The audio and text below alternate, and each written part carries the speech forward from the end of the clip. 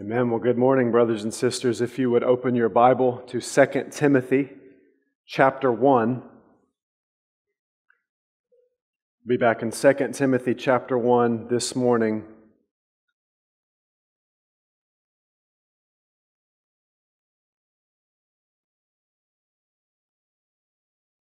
We'll begin reading again in verse 6.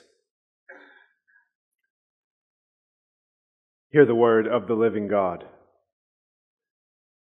For this reason, I remind you to fan into flame the gift of God, which is in you through the laying on of my hands.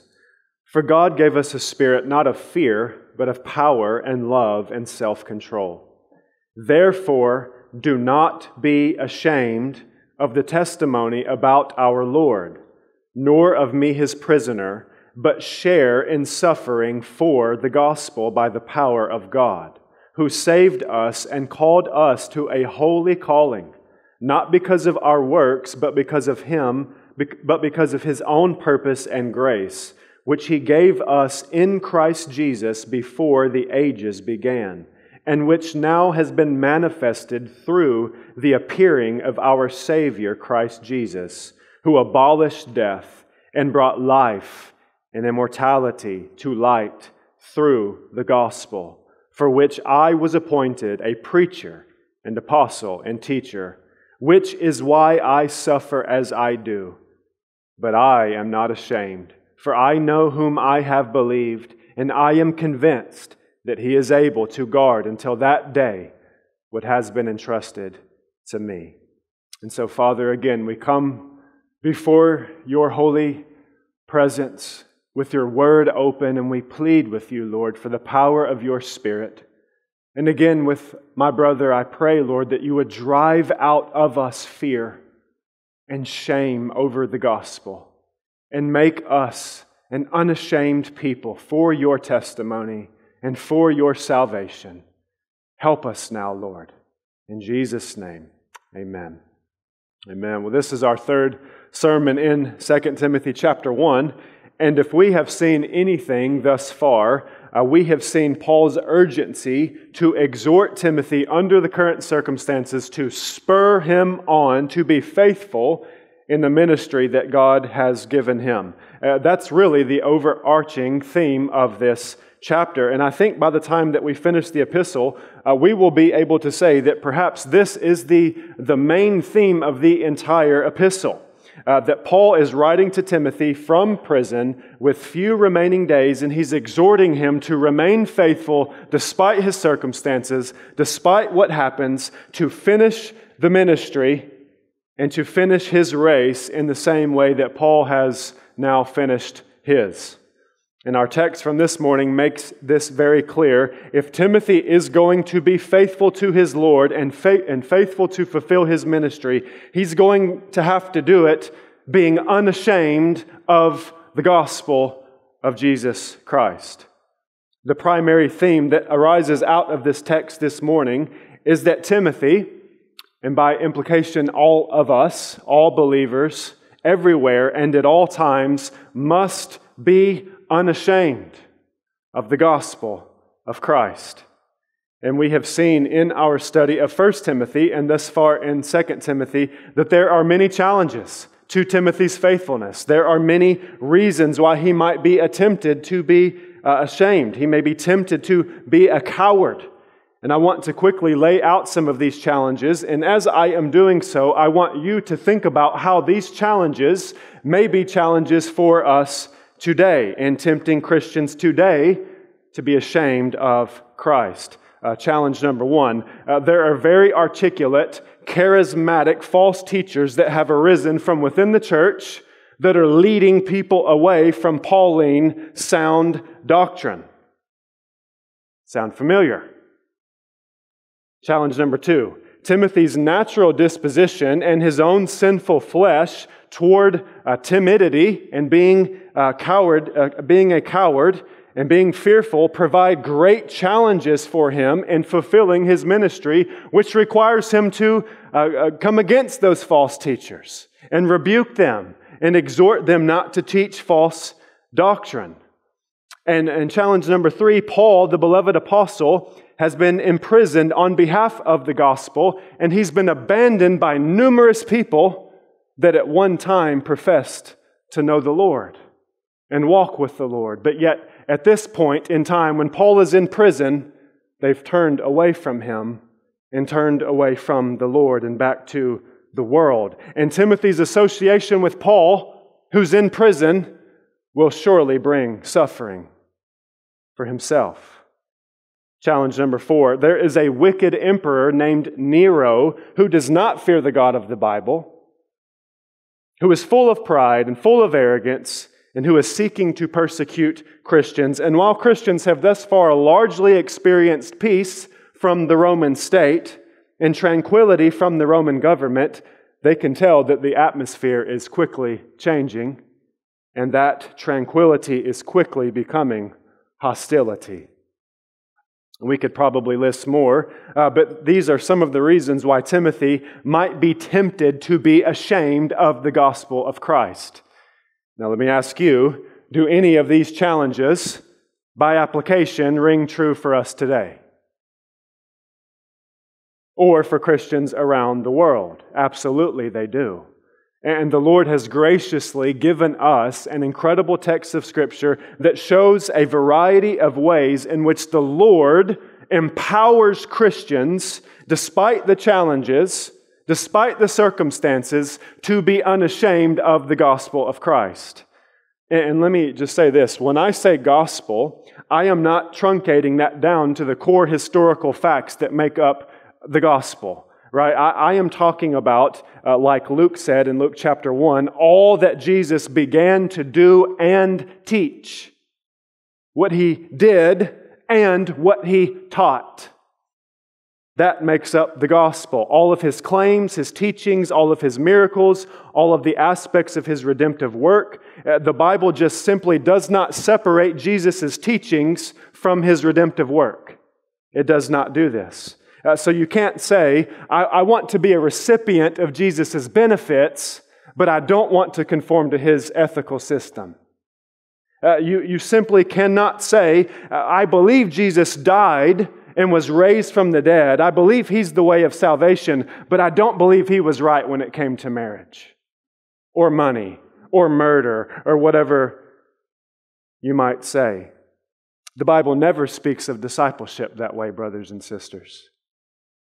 Jesus Himself makes this very clear in Luke 9:46, where He says this, "For whoever is ashamed," there's our word, "for whoever is ashamed of me," and listen, "and of my words, of him will the Son of Man be ashamed when He comes in His glory and the glory of the Father and of the holy angels." It is a very serious thing, brothers and sisters, to be ashamed of Christ. It is a very serious thing to be ashamed of Christ. It has eternal consequences. In Revelation 21, 6-8, the Lord Jesus includes the cowardly along with the sexually immoral and the faithless and murderers and idolaters and sorcerers and liars. And He says that their portion will be in the lake that burns with fire and sulfur, which is the second death. And so in the same way that Christians cannot tolerate sexual immorality and they have to fight it and strive to put it to death by the Spirit and live, we must crucify and fight cowardice and shame over the gospel and put it to death and live. And sadly, all of us probably would confess that we fall very short here.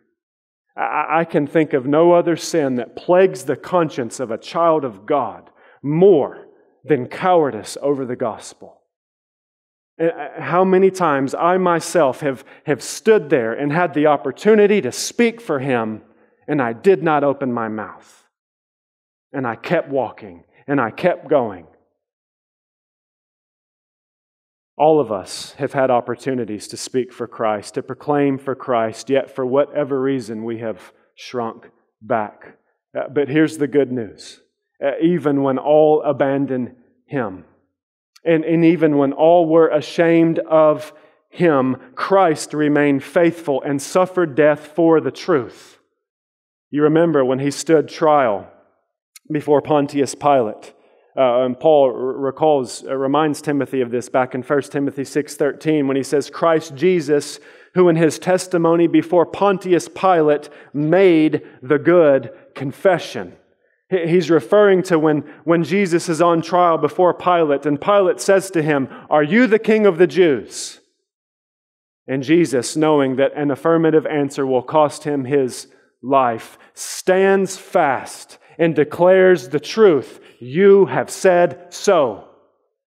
And He dies for the truth. So, brothers and sisters, the only person who has been fully and perfectly unashamed of Jesus is Jesus. And He declared who He was and is. And yet He has given us, by His Spirit, power to be unashamed of Him. He has not left us to do this alone. He has not left it for the strong of heart. He's given all of the people of God His Spirit to embolden us not to be ashamed. And what I want to do this morning is put before you 9 spiritual motivations, and I've got all of these in your bulletin, that I believe come out of this text. 9 spiritual, I'm talking about spiritual, from power from on high, motivations and empowerments that God gives us to be unashamed of the gospel. And I will have to move quickly through these, but I trust that as we see the glory of God in Christ, that it will encourage our hearts as we see these things in this passage. And so, number 1, we are to be unashamed of the gospel because God has empowered us to be unashamed. Looking at verse 7, we studied this last week, so I don't want to say much more about it, other than to remind us that God did not give Timothy the things that were opposing his ministry, which is for him fear. God did not give Timothy a spirit of fear, but rather He gave him power and love and self-control. God does not give us character flaws and character dispositions that make us to be ashamed of the gospel. And so whatever rises up from our flesh or springs up from the world or from our enemy that tempts us to be ashamed of Christ, it's not from God. It's not from God. Rather, God gives us everything we need in His Spirit to be unashamed. Resources from heaven for you to be unashamed. I'm not talking about just trying to be a little bolder in your flesh. I'm not talking about people who just have a disposition toward being confrontational. I'm talking about Spirit-given boldness in Christ. And then moving into verse 8, we see that Paul has been imprisoned. He says, do not be ashamed of the testimony about our Lord, nor of me, His prisoner, but share in suffering for the gospel. Paul's been imprisoned, and now Timothy, because of Paul, may face mockery. He may face opposition. He may face persecution, and he will face these because of the gospel and because of Paul's proclamation of the gospel. And yet Paul calls Timothy in verse 8 to share in suffering for the gospel. But notice how he is to share in suffering. He says, by the power of God. God Himself who has given the gospel, which brings persecution, will empower those who preach it to be bold and to share in suffering for it, to be unashamed unto the very end, for the glory of Jesus, who suffered shame and who endured and who pressed on and suffered mocking and spitting and laughing, and He died for our sake. What a call. Do not be ashamed for the testimony of Jesus Christ. Do not be ashamed of His gospel. What a call. What a privilege to be called to this. Romans 1:16, we all know this. For I am not ashamed of the gospel. Why? For it is the power of God for salvation to everyone who believes, to the Jew first and also to the Greek. This gospel is so glorious that it is worth suffering for. It's worth laying our lives down for. And it's glorious in part because of what it does for all the world. It's salvation for all the world, but we get to share in that glory. We get to share in that salvation. Paul is not calling Timothy to suffer for something that he has no share in. Paul is calling Timothy to suffer for the gospel by which he has been saved. And this leads us right into the second motivation for being unashamed of the gospel. We are to be unashamed of the gospel because through the gospel, God has saved us from His coming wrath. He says in verse 9, share in suffering for the gospel by the power of God, who saved us. Who saved us. Saved from what? Saved from God. God saved us from God, from His coming wrath upon sin. He says in Ephesians 1, we all once lived in the passions of our flesh, carrying out the desires of the body and the mind, and were by nature children of wrath, like the rest of mankind. But listen, but God, being rich in mercy, because of the great love with which He has loved us, even when we were dead in our trespasses, made us alive together with Christ. By grace you have been what? Saved. Saved. What a blessing it is to wake up in the morning and say, I'm saved.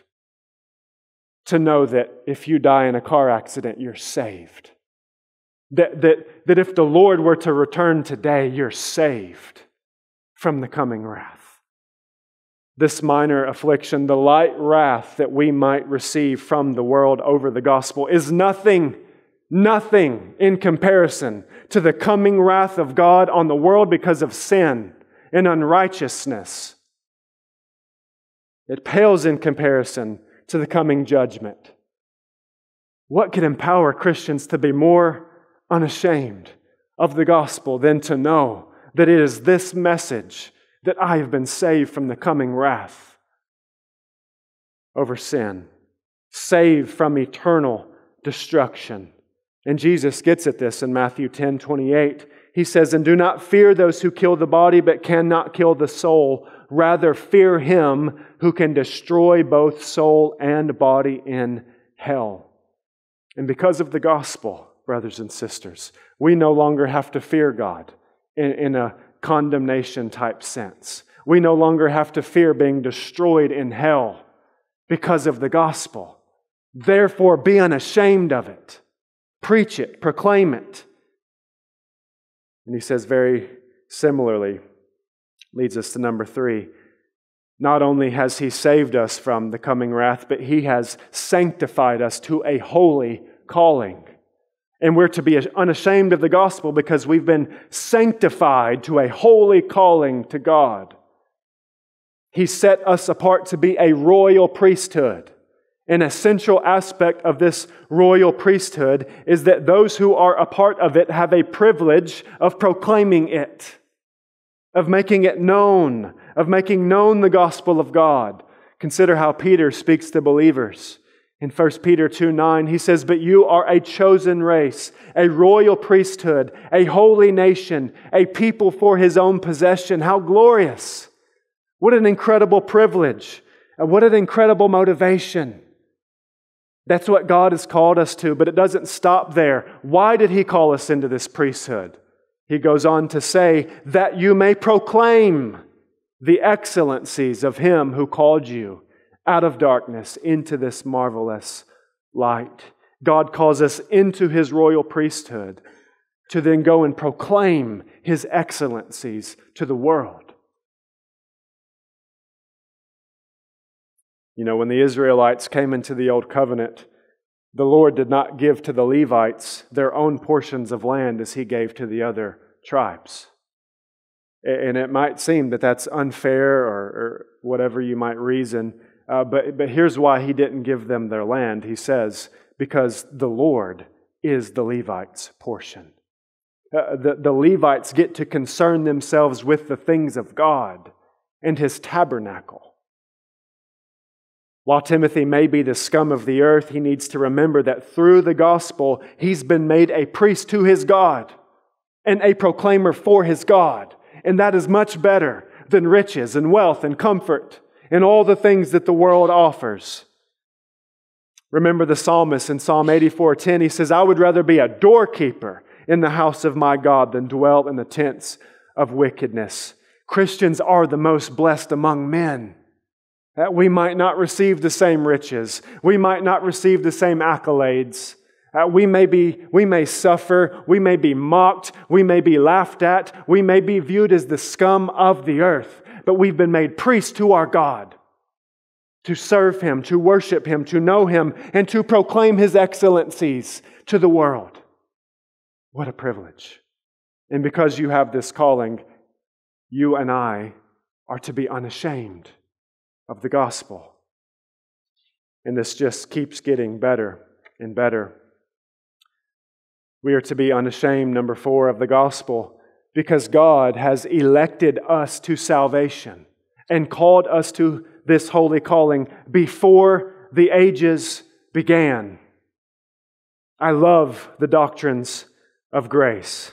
He goes on to say in verse 9, who saved us and called us to a holy calling, not because of our works, but because of His own purpose and grace, which He gave us in Christ Jesus before the ages began, or before times eternal, before anything was created. He elected us unto salvation and unto ministry, and gave us a holy calling. You know, this verse teaches with absolute clarity the doctrine of election. And the only way not to see it is to not want to see it from a verse like this. That God, before He created the universe, He chose to bestow His grace upon a people that He Himself predestined, not according to works. So it's not that God looked down the tunnel of history and saw that you would choose Him and believe in Him, and so He retrospectively in the Bible calls you the elect. That's not how the Bible teaches this. He chose you before the foundation of the world to call you to salvation, to give you a holy calling, to make you a royal priesthood. And it's not according to your works. It's according to His own grace, His own purpose, His own will. That should humble us mightily. To think about being chosen, sinful, wicked people who have no share in the things of God, being chosen and made new by His sovereign grace, should humble us to our faces before the Lord. And it should make us the most thankful people on the planet. We've done nothing to earn it, nothing to deserve it. It's all His mercy, all His grace. You can imagine how this would encourage Timothy to be unashamed of Christ. His salvation, His ministry existed in the mind of God before time. It's much bigger than his few years on the earth. Timothy has contributed nothing to his salvation or his calling. He is totally a recipient of God's grace. And he has been made a gift of Christ to the church by God, by Christ. It's not about Timothy, it's about Christ. And he is to go and to be unashamed of the gospel message that brought that grace to light in history, which is the next point. We are to be unashamed of the gospel because this redemption has been manifested in history, in space and time. So think about this. Before the ages began, a people upon whom God would lavish with unmerited grace, whom the Bible calls the elect, existed in the mind of the triune God from all the age, before all the ages. And before the ages began, God the Father and God the Son made a covenant together to redeem this elect people. And this redemption was manifested in history, in space and time, as a real Jewish man was the Son of God. And the Son of God, the eternal Son, the incarnate Word, became human flesh in the person of Christ and walked among people, born of a virgin, born under the Mosaic law, who lived perfectly blameless under the Mosaic law, and yet was crucified under real Jewish and Roman authorities, and buried by a real man named Joseph of Arimathea in a real tomb, and real women went to his tomb and did not find him. And Jesus really appeared in resurrected form to those women and to all His apostles. And then Paul says to more than 500 brothers at one time. And the apostles lived with Him for 40 days as He taught them about the kingdom of God. And they really watched Him ascend into heaven. This happened in history. And then 10 days later, they were all together and the Spirit came upon them and they began to speak in other tongues and they were emboldened for ministry. And they received power from on high, and the church was filled with the Spirit. And now all who believe in Him receive the Spirit, and so that through the Spirit, all of His accomplishments become our accomplishments. All of His blessings become our blessings. We're seated in the heavenly places with Christ. And we are called to proclaim this gospel and suffer for it. And be unashamed of it. Listen, Timothy is not called to be unashamed of a fable. He's not called to be unashamed of wishful thinking. He is called to be unashamed for the gospel that manifested itself in history in the person of Jesus Christ. And we have eyewitnesses who watched Him and touched Him and lived with Him and saw His miracles and saw His resurrection and died for Him, who have left a sure testimony so that every word is true and it is inerrant. We live in a day in which the historical validity of the Bible is undermined and mocked and not taken remotely seriously in the public square or at the university, and yet we are called to be unashamed of it and stand steadfast, believing that this Bible reveals to us the truth about Christ. Every word is inerrant. Every word was spoken by the mouth of God. Stand fast, brothers and sisters. Be unashamed. Continuing to press into verse 10, number 6, we are to be unashamed of the gospel because Jesus has abolished death through the appearing of our Savior Jesus Christ, who abolished death. Perhaps Timothy's greatest fear is that he would lose his life for the gospel.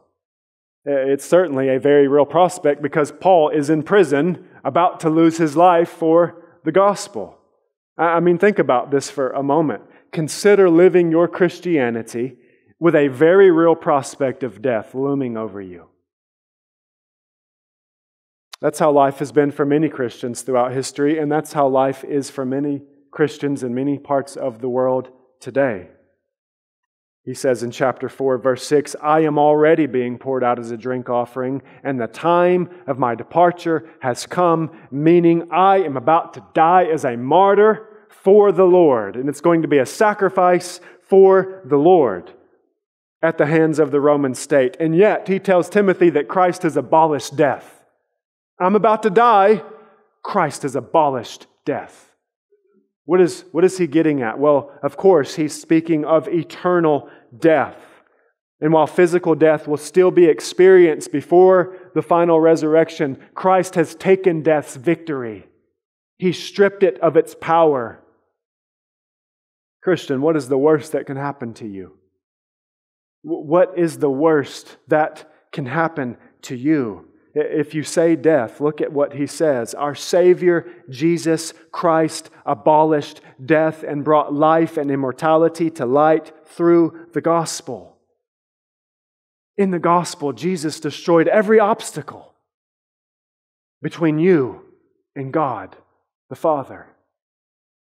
He says in Romans 8:38-39, for I am sure that neither death nor life, nor angels, nor rulers, nor things present, nor things to come, nor powers, nor height, nor depth, nor anything else in all creation will be able to separate us from the love of God in Christ Jesus our Lord. And if Christ has defeated our greatest enemy in death, the enemy that we could never overcome on our own, death and separation from God, we have no need to be ashamed of mere mortals. That's the most they can do, is kill the body, harm the body, mock us in the body. Yet Christ has abolished death. And simultaneously, number 7, He has brought us eternal life. Not only has He abolished death, but Paul goes on to say that He has brought life and immortality to light through the gospel. And so no matter what difficulty may ensue on behalf of the gospel, eternal life is on the other side.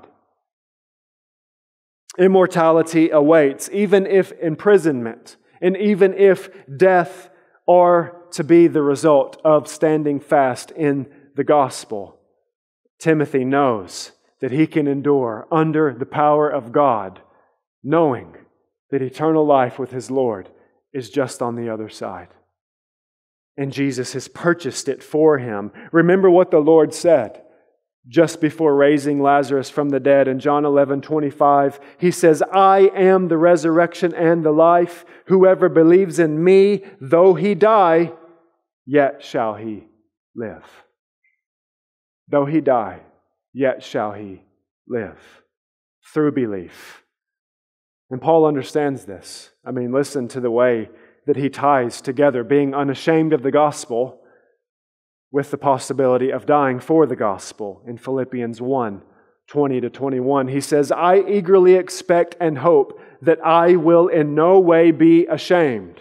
Remember, he's in prison there, but will have complete boldness so that now as always Christ will be exalted in my body, whether by life or by death. For to me to live is Christ and to die is gain. And so he's saying, I know I will suffer over the gospel. I possibly will die for the gospel. However, I know that Christ will be exalted in my body no matter what, whether I live or whether I die. And I know that death over the gospel will actually bring me into the presence of Christ, where I actually want to be. Therefore, I won't be ashamed. And as long as I'm here in this shell, I won't be ashamed of Him. I will be bold. Because to live is Christ and to die is gain. Number 8, we are to be unashamed of the gospel because God appoints us to be His ambassadors. Look at verse 11. "For which I was appointed a preacher and apostle and teacher, which is why I suffer as I do." It amazes me, this about Paul, that he is more concerned with fulfilling his ministry and carrying out his duty as an apostle and preacher of Christ than he is about maintaining his own comfort, fulfilling his own desires, obtaining his own righteousness, and even maintaining his own life. Why? Because he recognizes that just as his salvation is not from him but from God and for God, his apostleship is not from him. It's from God and it's for God. He says in Acts 20:24, "But I do not account my life of any value, nor as precious to myself, if only I may finish my course in the ministry that I received from the Lord Jesus to testify the gospel to the gospel of the grace of God." That's Paul's ambition as a Christian, to finish the race as a believer, to die in belief, and to fulfill the ministry God gave him, to proclaim the gospel to the Gentiles. Not to cower, to press on in faithfulness. And if it requires suffering, imprisonment, and death, then so be it. My life is not of any value to begin with. It's God's life. It's God's ministry. It's God's glory. It's not mine. Every Christian in this room, to some degree, must suffer at some level, there's varying levels, for the gospel. He'll go on to say in chapter 3, all who desire to live a godly life in Christ Jesus will suffer persecution. But the evil people and impostors will go from bad to worse, deceiving and being deceived. So whether you move to another country as a missionary, whether it's on on behalf of your evangelism, whether it's from our current culture, whether it's in your workplace, whether it's from your own family, possibly from your own spouse. Christ has called us to suffer for the sake of the gospel. And when we do suffer for the sake of the gospel, He has called us to do it unashamedly. And in fact, to rejoice. To rejoice that we are counted worthy to suffer for Him. Notice the emphasis on the grounds that produce the suffering in verse 8. Again, he says, I'm in prison because of the testimony of our Lord, for the sake of the gospel. And again, in verse 11, it's because of Paul's witness to the gospel as an apostle and a preacher. So guys, a Christian may suffer simply for being a Christian. That's possible. That's happening in our world, and it's happened throughout history. Just by being a Christian, just by identifying with Christ, people suffer persecution. But most of us today in America, if we are to suffer for the gospel, it's not by simply identifying with Christ. It's for speaking for Him. It's for speaking about His teachings. That's what will bring suffering over the gospel. It's a result of the words that Paul speaks about Christ that put him in prison. If he shut his mouth and just went off and lived quietly, believing in Jesus, he would not have ended up in prison. It was over the words that he spoke, the claims that he made. In a Roman world that says Caesar is Lord, Paul is saying, no, Jesus is Lord. And he's saying man is fallen, man is sinful, and there's one way to be brought back to God, and it's through this man, Jesus Christ. Repent and believe. And it is that message that brings him to prison.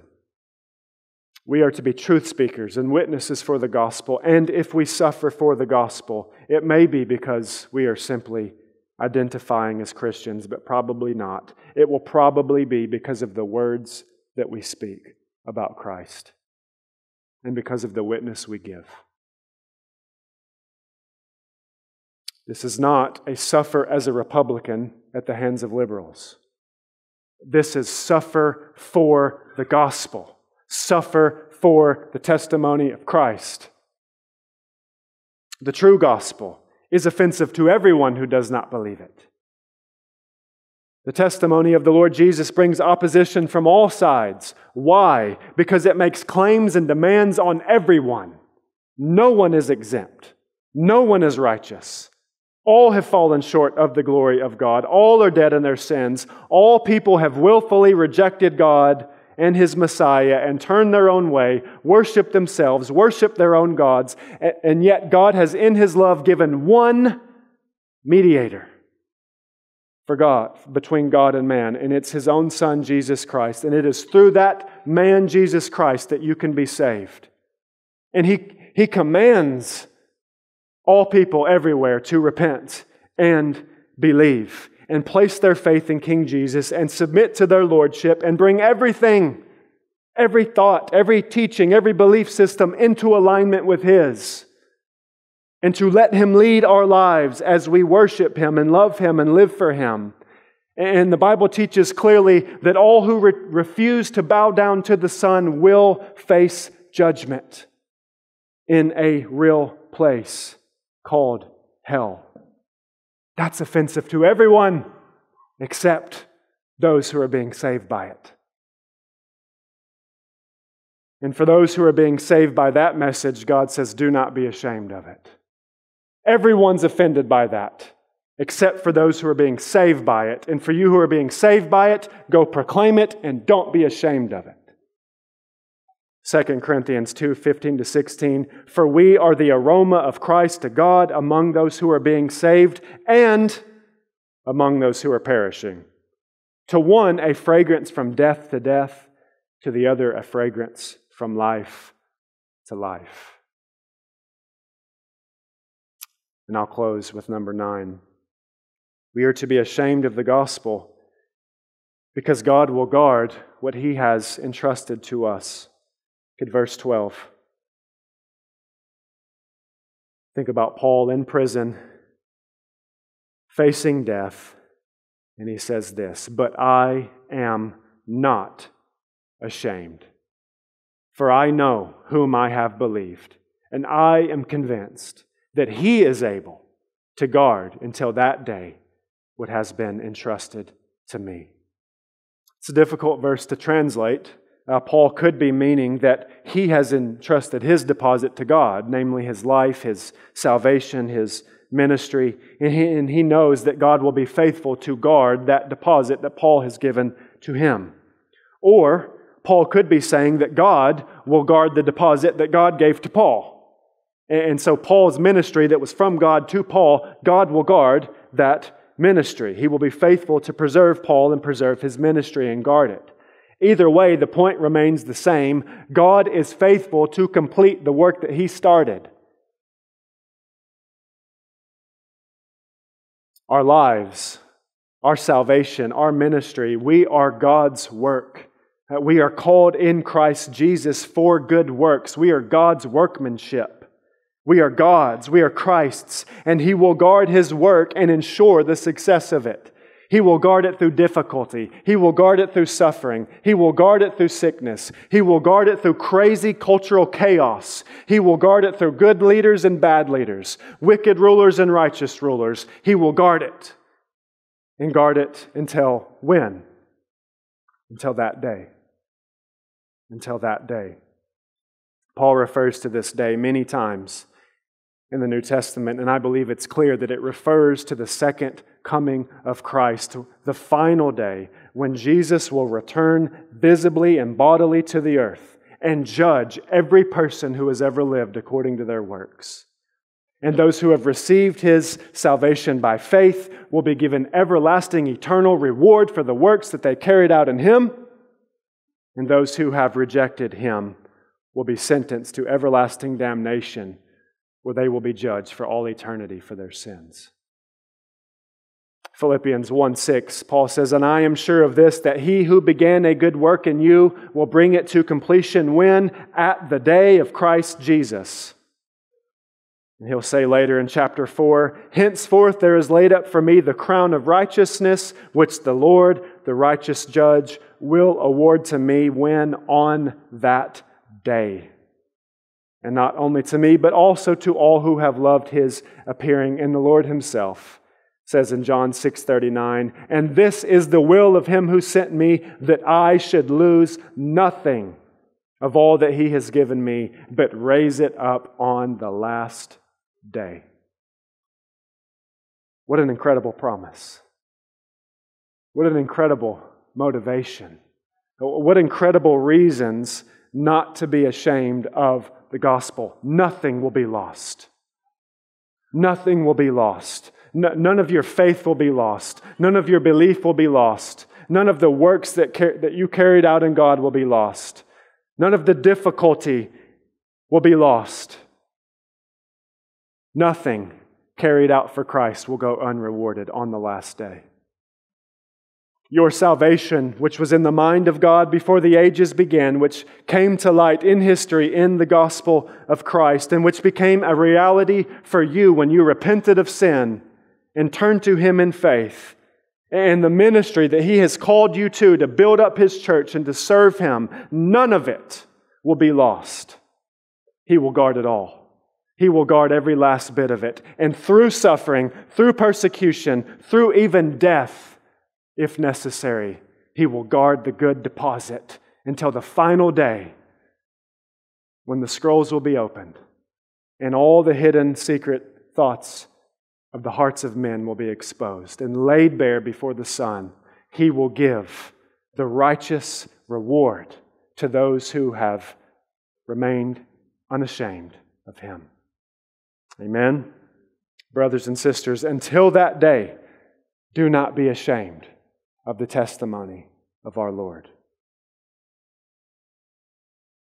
And as we transition to the table, brothers and sisters, such good news that Jesus Himself came and laid His life down for sinners and died in our place.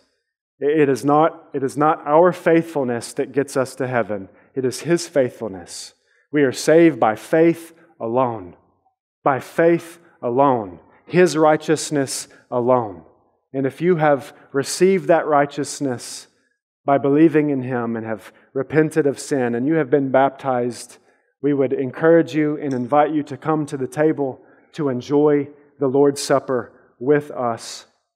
And if you have not, I would ask you to ponder the things that you have heard this morning. Ponder your standing with Christ. Ponder your eternal destiny, your eternal state with God.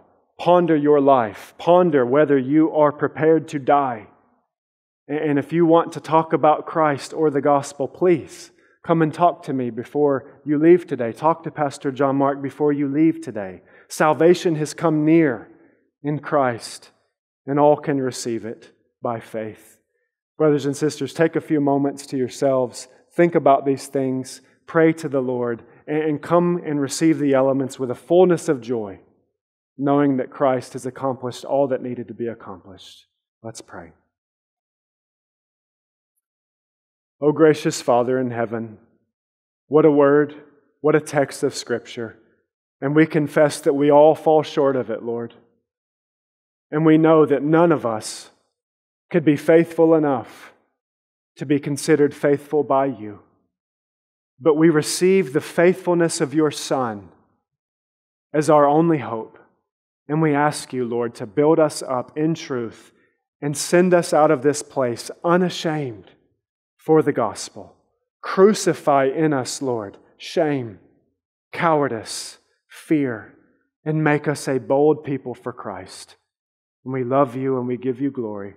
In Jesus' name, amen.